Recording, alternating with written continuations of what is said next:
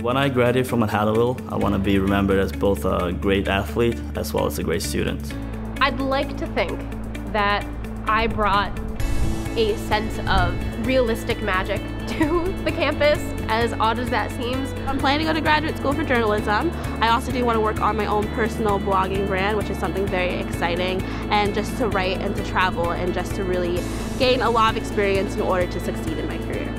Right now, I'm currently going into co-directing a documentary about a Broadway actor.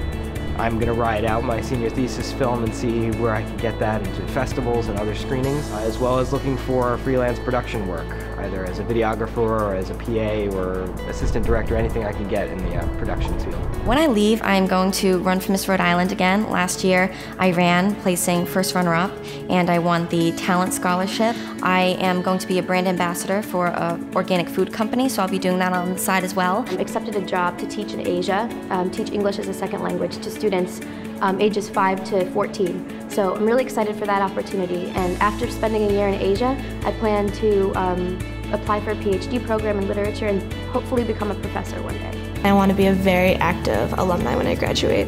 You know, when I come back in 10 years, I know that I'm going to be able to walk around and say, I did that. I was part of that.